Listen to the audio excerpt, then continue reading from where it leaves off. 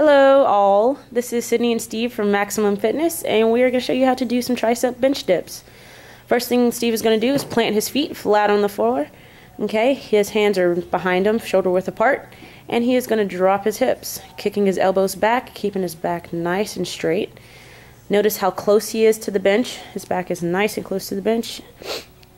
Working on those triceps and pressing straight through the palms to work on those triceps. Now he's going to kick his feet up to advance the movement.